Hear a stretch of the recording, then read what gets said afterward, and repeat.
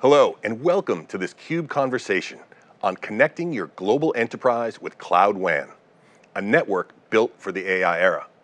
I'm Bob Laliberte, Principal Analyst with theCUBE Research. Today, I'm joined by Muninder Sambi, Vice President and General Manager of Cloud Networking of Google.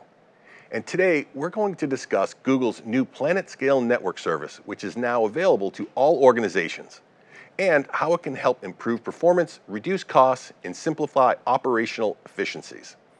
Welcome, Muninder. Thank you, Bob. Thank you for having me here on the show. Yeah, absolutely. It's great to have you here. And I wanted to get started with the questions. Google built a really impressive network to support its own services like Gmail search, et cetera, all those great services that you have. I wonder if you can give us a sense of how large that is. I mean, you guys operate globally, but talk to us a little bit about the details of the network itself. Happy to do, Bob. You can think of our network as PlanetScale, that we've been innovating for almost 25 plus years. Yeah. Now, if you look back in history, we started off with the internet era, where it was all about search and our ability to bring that network at a global scale to enable search. Then came in streaming era with the YouTube acquisition and YouTube being on the same network infrastructure, expanding, building up the POPs so that we can provide the best content delivery closest to the user. And then obviously, cloud was big. So being able to take that network and offering it to our cloud customers to consume was what we believe is the third era. We are at a very exciting point now, which we like to define as the fourth era, which is about AI. And as we all know how AI is going to fundamentally transform everything that we do. When we talk to our customers and they think about AI and Gen AI applications, they're thinking about four things. They're thinking about an AI strategy. They're thinking about a data management strategy. Yeah. They're thinking about a cloud strategy. Yeah. And they're also thinking about a network and network security strategy. Yeah. Because networking is fundamental to almost anything that a customer needs to do from a workload perspective, from a cloud and AI. Now, in this fourth era, what we have done, we've made a lot of investments over the years, where we have roughly about 2 million plus miles of fiber, our 33 subsea cables that are Google owned, and they span across the entire globe, operating and connecting almost 200 plus countries and territories. Yeah, you're a very large network service provider unto yourself and delivering services for yourself. So I've always been impressed with the network, and I've covered it previously. I'm wondering if you could talk a little bit, you alluded to a little bit about the AI era, but why open it up to all the enterprises now? Yes, absolutely. So we were on this journey as you have done in the past, like cross-cloud network, very, very important for our customers, especially in a multi-cloud world. We started with how do we optimize and offer this network to be able to seamless connect workloads. How can workloads, whether they are on-prem or in any other cloud, connect to Google managed services or third-party managed services inside Google? And we operated and extended that cross-cloud network with distributed applications. Yep. And then we also extended our cross-cloud network to offer a global front end where any user that is connecting to an internet-facing application, whether the backend is in GCP, it's in any of the other cloud providers, or even on-prem, we can provide best-in-class application delivery, security, with no compromise of where the backend is. Yeah. Now, in this particular announcement that we did, we are now extending this cross-cloud network infrastructure that we have to the enterprise. And what I mean by the enterprise is employees like you and myself in our own organization should be able to now connect to cloud and SaaS applications using Google Cloud infrastructure, what we like to call as Cloud WAN. And that's where a lot of our customers who are now thinking of evolving or becoming cloud native, AI native enterprises, they've started to think about how do I connect my branches in a very simple, easy, have consistent security for all my users and employees as they connect to cloud and SaaS applications. And we believe this was the right time for us to extend our cross-cloud network infrastructure into a Cloud WAN offering for the enterprises to consume.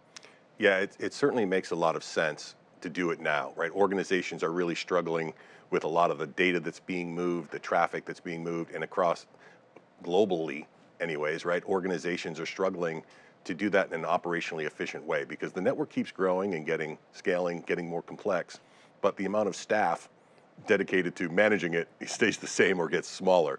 So there's certainly a strong need to have a different way to connect your global network.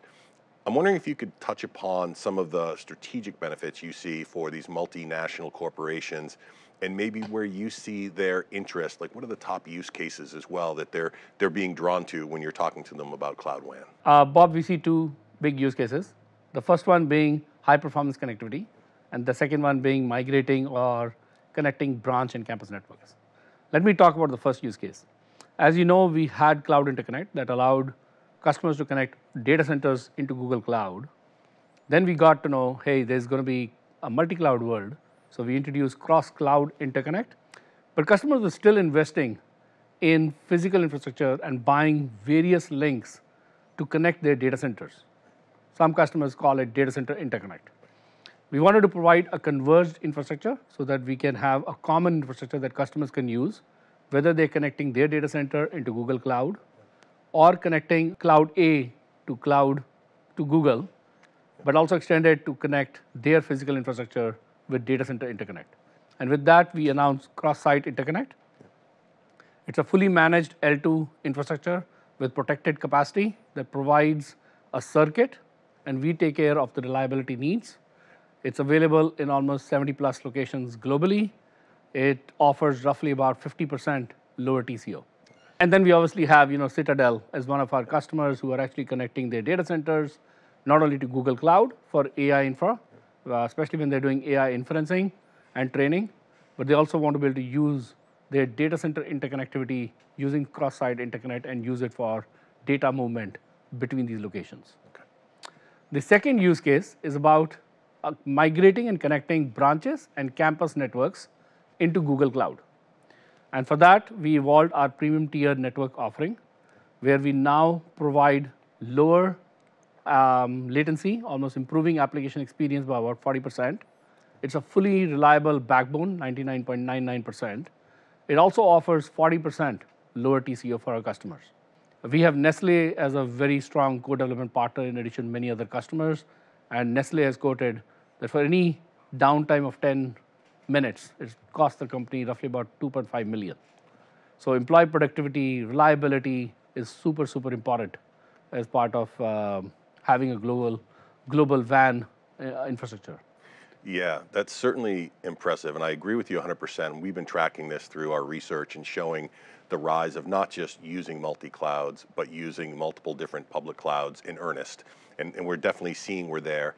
I often refer to it as a distributed cloud environment because it takes in both of your use cases, it's not just about the clouds and data centers, but it's also about those remote locations and how you connect those to the application. So it's great to hear that you took a really thoughtful approach to rolling this out and having it being able to connect to not only data center and colos, but to all the different multiple clouds, and then also all the edge and branch locations as well, to ensure that you said performance, I'll translate that into much better customer experience, right? Employee experience for those people using those applications, and obviously for the operations team being able to simplify that through having a single vendor to work with instead of trying to cobble together multiple different vendors, especially when you go global and you've got all those different regions. And I think that's an important point to make sure is made during this conversation.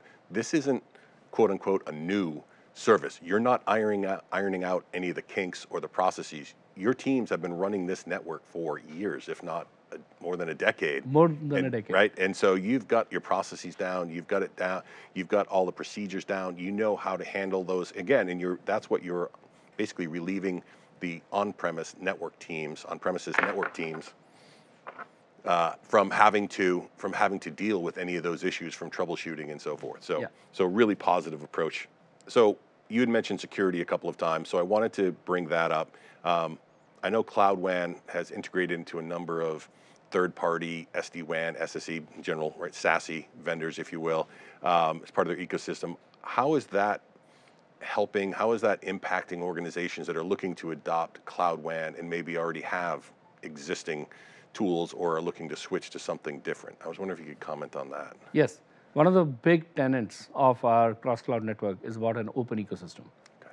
And especially for this particular use case around Cloud WAN, having an open ecosystem that is fully and tightly integrated, hosted in Google Cloud, is a very important strategic pillar.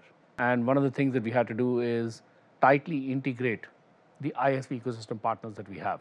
So we have almost every SD-WAN provider. You can have the SD-WAN head end, and we introduced something called the Network Connectivity Center Gateway, NCC Gateway, that tightly integrates the SD-WAN head end with their choice of a SASE provider. Could be Prisma Access from Palo Alto Networks, and the likes of others could be Broadcom with the Symantec, and we're also extending that to other SASE providers. With that fully integrated approach, what customers get is a fully managed, secure infrastructure for all type of users and all type of employees. Whether the user and employee is connecting from a coffee shop, an airport, whether they're connecting from a branch, whether they're connecting from a campus, they now are able to integrate and land on a common security infrastructure, which you can have consistent policies. Many of our customers also came back and told us about branch consolidation or simplifying what the branch looks like. So we've extended beyond the SASE, SD-WAN, and security providers. We also worked with some of the newer use cases, for example, Infoblocks, to offer universal DDI. DDI stands for DHCP, DNS, IPAM services at a global scale. We are also extending that for wireless LAN infrastructure services, working very closely with a very modern stack coming from Juniper and Mist, where physical infrastructure, you need the access points, you need the switches, but everything beyond that, whether it's wireless LAN controllers, it is network admission control capabilities, or even location services and AI ops.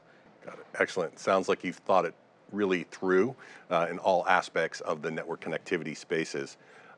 You know, this has been great, super insightful. Thank you so much for joining me today. Thank you, Bob. Yeah, absolutely. And I want to thank all of you for watching this CUBE conversation. We were talking about Google's Cloud WAN. If you want to find more information about this solution, please go to the Google website.